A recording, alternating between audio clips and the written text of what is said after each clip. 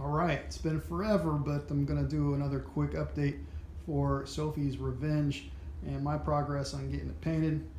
Figure just for scale. All I've gotten down is the initial black, 2 separate dark shades of brown, 1 not so attractive light shade of brown that I put on too thick on one area, and so I had to get everything up again. Next step is to put down some wash. I'm going to use homemade, close to Nuln oil type of wash on here to darken it up a bit, and then start to apply highlights and then detail areas for like ropes. And the anchor right now doesn't have any color to it that would say it's an anchor other than if it was a wooden anchor. So I'll change shades, put down metal, some trims. Not sure everything that I'm going to do for colors yet, and I'll just do whatever strikes me. Try and make rope match rope and not match the color of the sails, but have the sails match sails. I did glue down the back section as the separation just bothered me too much to not glue it down. I also put felt on the bottom of these magnets, and I used 2-part spray contact glue for that. It's this Flex. I have no idea what this brand is. Never heard of them before. Just found something that to experiment with on Amazon. And yeah, so things not glued down here are, of course, this guy and this. And the masts are not glued down.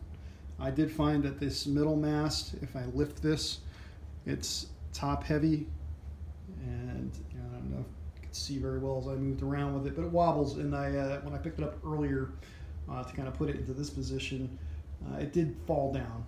It fell off despite having a really strong magnet on there. One more thing of interest is I've seen other folks that have put up videos put these ports on in different ways, and I thought the one on the left here was the more correct way, but you'll notice that this one actually fits in pretty well on the right. And so I wondered, maybe I have a hint what is the correct way. And our best pictures show an arc, that arc is consistent with the rope on the outside, but we also have, let's see if I can get this in very well without this. We also have these pictures, and clearly the rope is on the outside on that side one. So as designed, the one on the right